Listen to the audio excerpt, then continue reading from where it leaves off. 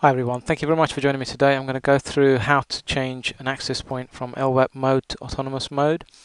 So if you've got an access point, like I've got one here, which is in LWAP mode, so it's looking for a controller, and you need to change it to an autonomous mode. This is the process and procedure to follow.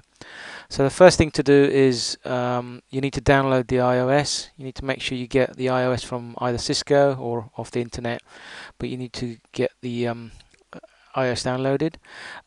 So the next thing to do is to rename that file, and you've got to make sure you rename it as this default.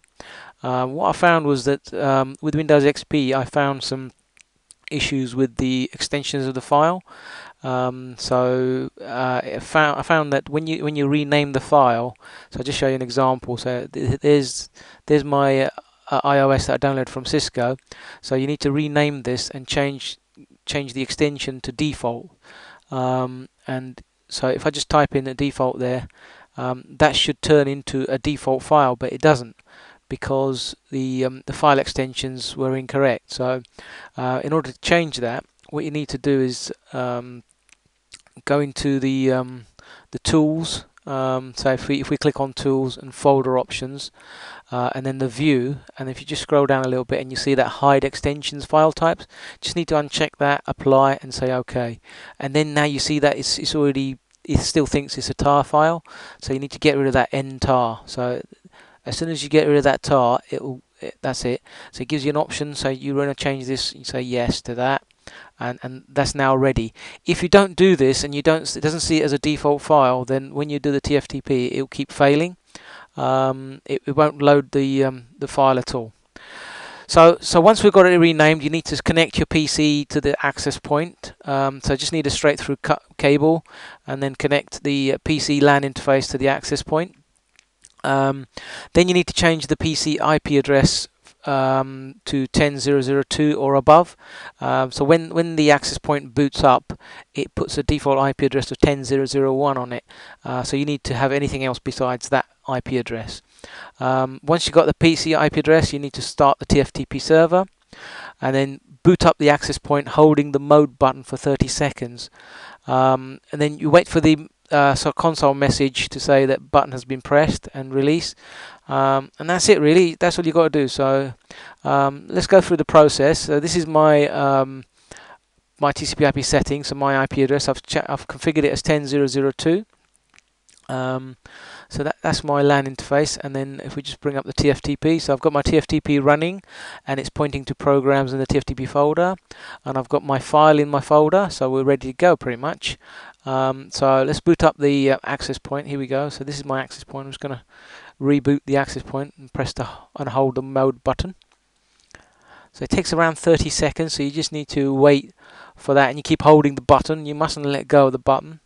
And as soon as the message comes up saying console says waiting mode, mode to release that, and that's when you kick it off. So we'll just wait for that, and any second now it should come up.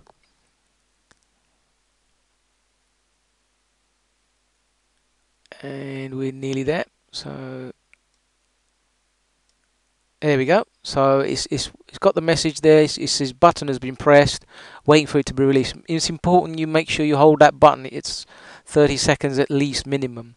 So as soon as you let go of that, the TFTP will start loading, and there we go. There we go. See?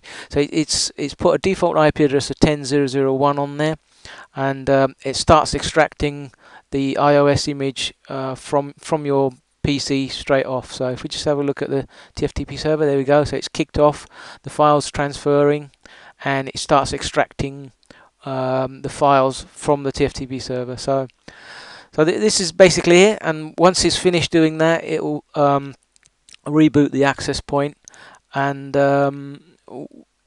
it will erase the old image from there as well. So I'll just pause that for a second, and we just wait for that to go through.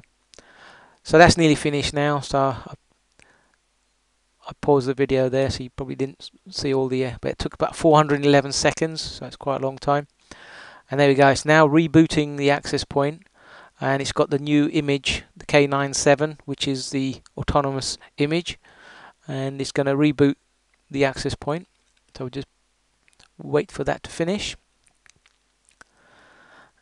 There we go, nearly there. So the access point will now boot up, and it'll be in autonomous mode, and you can tell from the prompt as well. So as soon as that's ready to go, you'll see from the prompt that it changes. There we go. So it's booted up, and the prompt changes to AP. And when you go into enable mode, default password is Cisco. There we go. So that's finished. So that's basically it. Thank you very much for listening.